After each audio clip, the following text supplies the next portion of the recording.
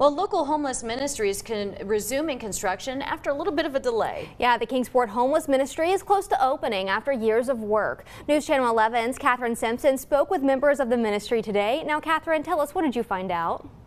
Sarah Ansley, Kingsport Homeless Ministry leaders say they've faced obstacles finding a building and delays in construction. They say despite the difficulty, opening the shelter couldn't come at a better time.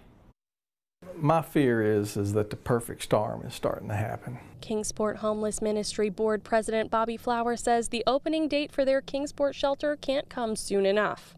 You have landlords who are selling properties, who are selling entire apartment complexes and moving the people out, doubling the rent, and people can't afford it. According to the most recent point-in-time count, Kingsport has 104 unhoused individuals. But between the Salvation Army and Hope Haven Shelter, the city only has 54 shelter beds. We certainly do need another shelter in the area.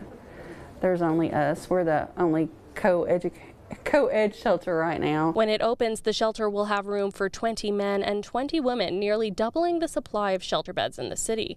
But it'll do more than serve as just a place to shower and sleep. The shelter's day center is open and already providing case management services.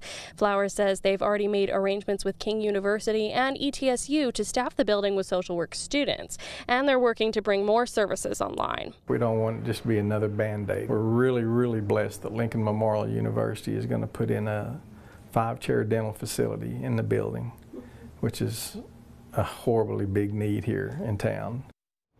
Flowers also highlighted partnerships with local organizations like TCAT and Habitat for Humanity who've helped them during renovations. Sarah.